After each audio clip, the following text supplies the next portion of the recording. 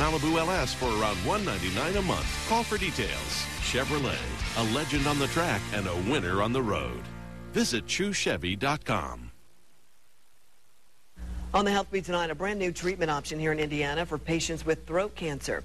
It is, in fact, the cancer diagnosis that was recently given to actor Michael Douglas. Our Health Beat reporter, Anne-Marie Tiernan, joins us now on the benefits of this brand new treatment right here in our state. That's right. And if we go back to Michael Douglas really quickly, the reports describe his tumor as walnut size and deep down at the base of his tongue.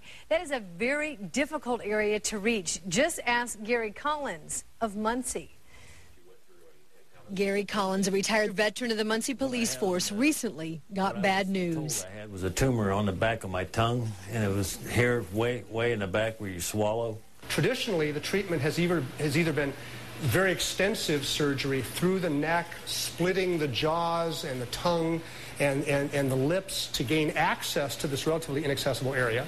But now surgeons at St. Vincent demonstrate on a mannequin how, like in Gary's case, they are using the Vinci robot to go through the mouth. 90 degrees forward, 90 degrees back, all with fairly minimal movements of my hand. To approach cancers on the tonsils, tongue, and lower portions of the throat near the voice box. This has truly been a paradigm shift in the way we treat head and neck cancer. The FDA approved the robot for use in the head and neck in December of 2009, and this is the first Indiana practice to implement it. Huntley now projects future applications for other ailments, like obstructive sleep apnea. The possibilities, though maybe not endless, are certainly such that we've just scratched the surface. The equipment all high-tech, but aimed at answering a patient's most basic need. All I knew is I want the tumor gone. And that's what happened. Gary left the hospital after 4 days instead of the week-and-a-half stay that is usually associated with the traditional approach. Also, going in through the throat helps decrease some of the side effects that impact swallowing, saliva, and speech. Many of these patients are on feeding tubes, and so this is a way to go through the throat and change that approach maybe to improve their outcomes. Definitely some good news for Gary and hopefully others as well. Yeah. Anne-Marie, thanks for the Health Beat tonight. Here now is a look at what's coming up next at 5:30 with John Stair. A growing problem with teenagers could lead to a crackdown on over-the-counter cough syrup.